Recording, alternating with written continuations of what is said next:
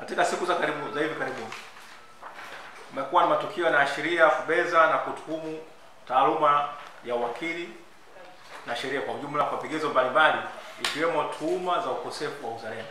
Narudia, ikiwemo tuhuma za ukosefu wa uzalendo kwa upande wa wakili. Pia kumekuwa na matukio ya kutotoa heshima stahiki kwa taaluma na wanataaluma wa sheria, kwa kukamatwa na kuwatuhumu pamoja na wateja wanaohudumia, kudhihakiwa na kuhamasisha uvunjifu wa sheria za nchi kwa makusudi dhidi ya mawakili, vitendo ambavyo vinafanywa na kuchochewa na watu mbalimbali wakiwemo watumishi na viongozi wa serikali na wale wanajifanya kuwa ni wanaharakati huru. Tunapenda kukumbusha umma na viongozi kuwa wakili wana wajibu kwa wateja au kwa mteja au wateja wao wenye shida mbalimbali za kisheria, kama vile kuwakilisha kwenye mashauri ya jinai na madai ili waifikie haki na kutoa ushauri wa kisheria katika masuala mbalimbali na kujengewa uwezo kupitia elimu ya ufahamu wa sheria. Maadili ya wakili yanamtaka wakili kutombagua mteja au wateja, kwa sababu wanaisaidia mahakama na vyombo vingine vyote vya utoaji haki katika kufikia maamuzi sahihi katika utoaji wa haki. Hivyo basi, wakili hapaswi kudhihakiwa kwa kukosa uzalendo pale anapotenda kazi yake ya uwakili na kutekeleza wajibu wake kwa mteja wake. Matamko na vitendo vya aina hiyo ni ukiukwaji wa sheria na katiba ya nchi, misingi ya utawala bora na misingi ya haki ya mtu au chombo chochote kusikilizwa kabla ya uamuzi, kwani ni kiashiria tosha cha kuzuia haki kutendeka. Pili, TLS inakemea na kulaani vitendo vya kuhamasisha uvunjifu wa sheria vinavyofanywa na mtu mmoja mmoja, makundi, viongozi wa dini, viongozi wa siasa, kuwa ni kinyume cha misingi ya katiba ya Jamhuri ya Muungano wa Tanzania ya mwaka 1977. TLS inasikitishwa sana na vitendo vya viongozi na wananchi vya kutoa lugha ya vitisho kwa watuhumiwa wa uhalifu. Kauli za vitisho ni vichocheo tosha vya uvunjifu wa amani. Vichocheo vya kuwafanya wananchi wajichukulie sheria mkononi ni hatua mojawapo ya vichocheo vya mauaji ya halaiki katika jamii inayokuwa inaheshimu misingi ya utawala wa sheria, utawala bora na haki ya binadamu, hususan kanuni ya kutodhaniwa kuwa na hatia. Tatu, TLS inaendelea kukemea na kulaani vitendo vinavyotweza na kukebei taaluma ya wakili nchini. Kitendo cha wakili kukamatwa na kuunganishwa pamoja na katika kesi inayokabili wateja wake ni dhihaka kubwa kwenye taaluma ya wakili. Kuna mifano kadha wa kadha iliyotendeka ya kukamatwa kwa mawakili na kuunganishwa na wateja wao wakiwa katika harakati za kuwatetea au kuwashauri kisheria wateja wao au kutekeleza amri halali za mahakama. Hivyo basi, TLS inawataka wananchi kwa ujumla, serikali na vyombo vinavyohusika kutambua kazi na wajibu wa mawakili katika kufikia haki. Mawakili ni maofisa wa mahakama kwa mujibu wa sheria. Wajibu wao mkuu ni kuwasaidia watuhumiwa wapate haki stahiki ya kusikilizwa, kuisaidia mahakama kufikia maamuzi yenye haki na si kupotosha mahakama katika kufikia maamuzi sahihi. Tunawataka wananchi wenzetu kufahamu na kutobeza mchango na kazi ya taaluma ya mawakili nchini. Mawakili ni kiungo muhimu katika kuifikia haki, amani na utulivu katika jamii na kuhakikisha kuwa nchi yetu inatawaliwa na kuongozwa na utawala wa sheria za haki na si matamko au miemko ya kisiasa. Tamko hili limetolewa leo tarehe 28 mwezi wa 8 mwaka 2019 kwa niaba ya Baraza la Uongozi wa TLS. Asanteni sana. Msingi ni kwamba mawakili mbalimbali wameshikwa wakapelekwa mahakamani kufunguliwa kesi na wamekuwa wanakaa ndani hata zaidi ya wiki. Bahati nzuri au bahati mbaya ni kwamba wengi hawataki kutaja tu majina yao, lakini imekuwa ni kwamba ni hapa kama secretariat imekuwa inahangaika mara kwa mara kuwatoa. Mfano wa juzi ni kwamba wakili mwenzetu mmoja au kwa Shadrack alishikwa kule Bagamoyo. Anatetea wateja wake, ghafla anageuzwa kwamba na yeye alikuwa ni jambazi. Alikushiriki katika kwa dhulumu watu. Kumbe ule upande wa pili umekwenda kufungua mashtaka kwamba huyu wakili anawatetea na yeye anahusika.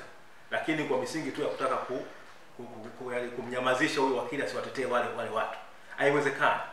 Wakili ana jukumu takatifu kwa mteja wake. Jukumu hilo ni kumtetea kwa uwezo wake wote kwa mujibu wa sheria. Anapomtetea mteja wake, hatakiwi kushikwa, kufungwa au kudhihakiwa na kubezwa au kutishwa kwamba kumtetea yule mtu ni kukosa uzalendo. Kama hiyo haki haipatikani Tanzania, mtu anaweza kuipata kokote kule. Cha msingi wakili ambacho haruhusiwi ni kushiriki katika jinai kuweza kumtetea mteja wake. Anaposhiriki katika mambo ya makosa ya kijinai, basi wakili anakuwa amepoteza sifa ya kuwa wakili na hawezi karibu. Lakini kama anamtetea mteja akasema kwamba pengine anataka kukaza hukumu, uweze kumuita kwamba yeye ni msaliti au ana uzalendo. Anayesema hivi kwamba wewe una uzalendo, wewe ni nani?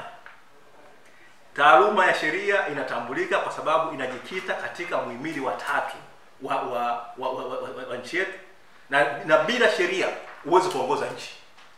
Sasa wanasheria wana mchango mkubwa katika kuhakikisha kwamba nchi yetu inatawaliwa kwa utawala wa sheria za haki. Sasa kuanza kwenda kuwatisha na kuita kwamba sio wazalendo ni vitendo ambavyo ni vya kulaani, vitendo vinavyochefusha, na hata huyo kama kuna mtu anamtuma anakiuka katiba ya nchi yetu. Na kitendo hicho kwa kweli ni kitendo cha kulaaniwa moja kwa moja. Kila mwananchi anatakiwa aamke juu na aseme kwamba mtu anapokwenda mahakamani kudai haki yake, katu hawezi kuwa msaliti. Angekuwa msaliti ni kwamba mtu angekuwa amekwenda mwituni, amekwenda kuanza kupigana, akawa kwa kosa kutaka kuipindua nchi yetu.